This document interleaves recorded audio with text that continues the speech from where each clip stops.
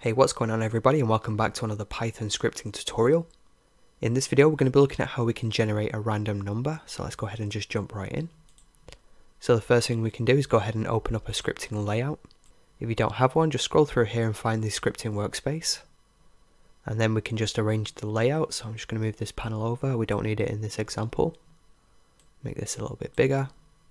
So to generate a random number is pretty simple, and I will show you how to implement it into a script, but first I'm going to show you how it works. First we need to import random, so import random. Now we can generate either an integer or a float, and in this example I'll just show you both. So first let's start with a float, which is a decimal number. To do that we need to type random dot uniform, open and close parentheses, and then in here I'm going to type 0, 1. Then if we hit enter, it generates a random number, 0.2. We press the up arrow on the keyboard so we can cycle through them, and if I press enter again it should give me another random float. So as you can see it's different, and we can keep doing that as much as we want. Now for an integer or a whole number it's a little bit different. We just need to type random dot choice, open and close parentheses, then in here we need to type range, then open and close parentheses again, and then in here we can just define the range which we want the random number to come from, so between 0 and 10. Hit enter, and there we get a whole number. So essentially that's it. We're going to now look at it in an example, so make this a bit bigger. Then if we go over here and press N just to open this sidebar here. So let's go ahead and create a button that when pressed it will generate a random number. Now you could go to templates, go to Python, go find UI panel simple, open it up, add an operator and maybe a property group as well. But I imagine at this point you guys have done it so much you don't need me to show you again. But what I'm going to do instead is just open up a template script, and if you want to use this script too, there'll be a link in the description, go ahead and check that out. So this script was from a previous tutorial, it was the property group / enumerator tutorial. If you want to check it out there will be a link up here. Let's just run this script and see what we're working with. We can see we have a string property which is this here, a float vector property which is this, and finally we have an enumerator, which again we're not going to use any of these, so in fact let's just get rid of them. Let's go ahead and add our own properties. So first we need a reference name. I'm going to call this random underscore number, then add a colon, and then we need to type bpy.props.integer property, open and close parentheses, and we could add a couple of arguments in here. We could give this a name, so name equals quotation quotation, add a comma, and we could also give this a default value, so let's type default equals 0. So let's give this a name. So this is the reference name. Anytime we want to call this we'll be using this name. So let's go down to the panel. We no longer have these properties, so I'm just going to delete these two here. And then let's change this, it's no longer my string, we're going to change this to random number, which is this reference here. So now if we hit run script, so we should only see the random number and this button, which won't work if we hit it. Here we get this error, and that's because down here we have some stuff that we need to get rid of. So this is inside the operator. I'm just going to get rid of these. And by the way, if you download the template script, I'll make sure to clean it up. So you should just be able to load it up and then you're good to go. Let's change the label name here. It's no longer add object. So we could name this maybe generate random number, something like that. But again, when we press it, nothing should happen. So before I go any further, I want to tidy a few things up. As you can see down here, I typed out bpy.props, which wasted a little bit of time. So what I could do is go here and type from bpy.props import int property, and then any other properties that we want to add in. And now we can just get rid of this, so you no longer need to type out bpy.props, you can just add the name of the property. So I'm going to do the same thing for the types as we did in the last video. Again, if you want to check it out, there should be a scripting playlist up here. So I'm just going to speed through this and I'll be back in a second. I'm just going to press run script again and make sure we don't get any errors. We don't, so that's good. Now we can actually move on to generating the random number. So go down to the operator, inside the execution, so when the button is pressed we want this to generate a random number. So I'm going to create a variable. So I'm going to say x equals random.choice, open and close parentheses. Then we can type range, open and close parentheses again. Then I'm going to type 0, 10.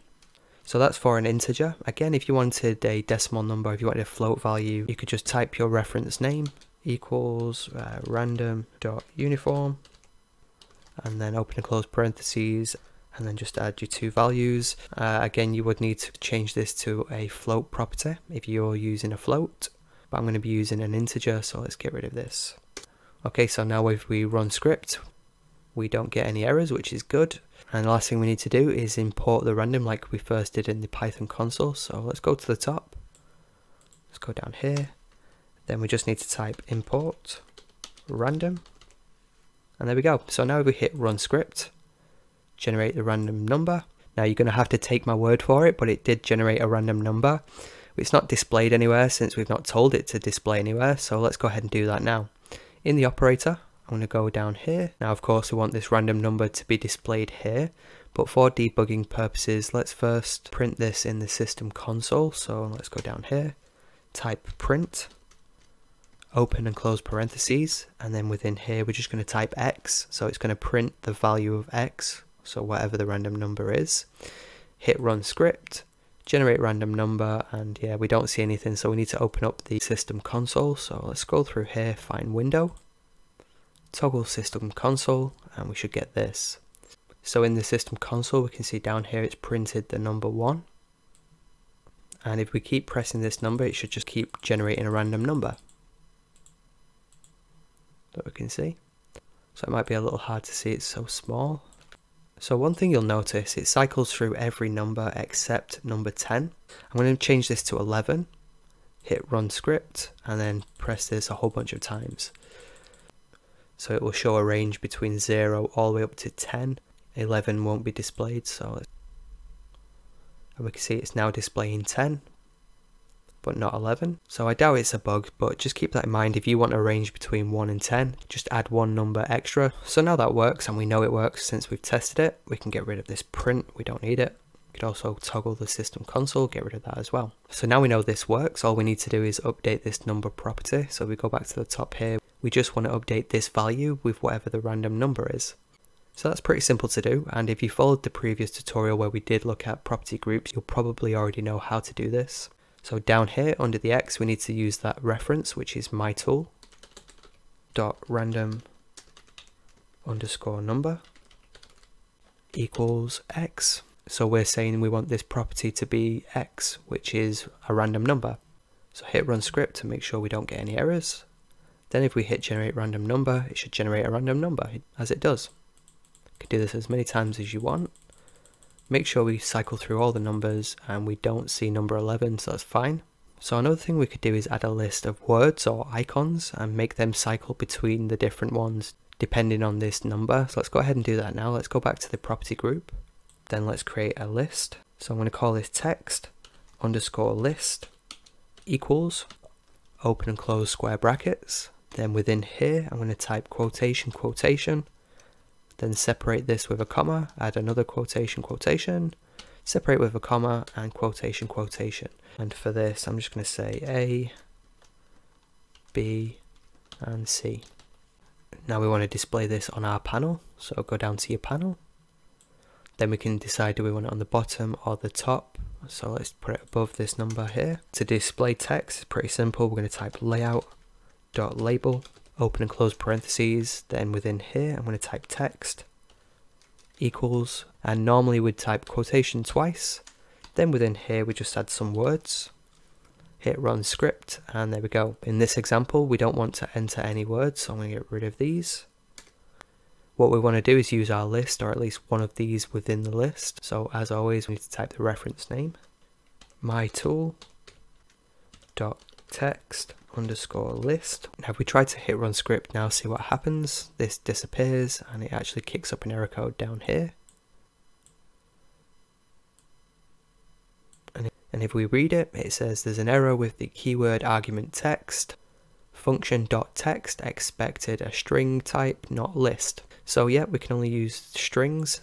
So what we need to do is type open and close square brackets. Then within here we need to type an index number, so index number 0. Now if we run script again, this comes back and now it displays A, which is index number 0. So as we know, Python, the way it works, the first input is always index number 0, index number 1 and index number 2. So this works, but we only want it to be displayed if the number is 0 or if the number is 1 or if the number is 2. So the way we're going to do that is get rid of this index number, and again we need to type this reference here, so mytool.random_number. So what this is saying is we want you to display the list, but we only want you to display the index number based off of the random number that we had. So what we need to do now is go back down here to this range, and we want to change this end value. So we know we have 3 different options, and again this is going to be index 0, this is going to be index 1, this is going to be index 2.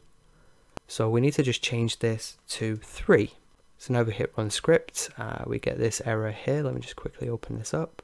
And then index error, list index out of range. So down here we can see we changed it from 11 to 3. So that last number was more than 3. So that's just creating an error here saying we're outside of the range. What I'm going to do real quick is copy this, delete it, then just give this a random number like this, hit run script just to bring it back.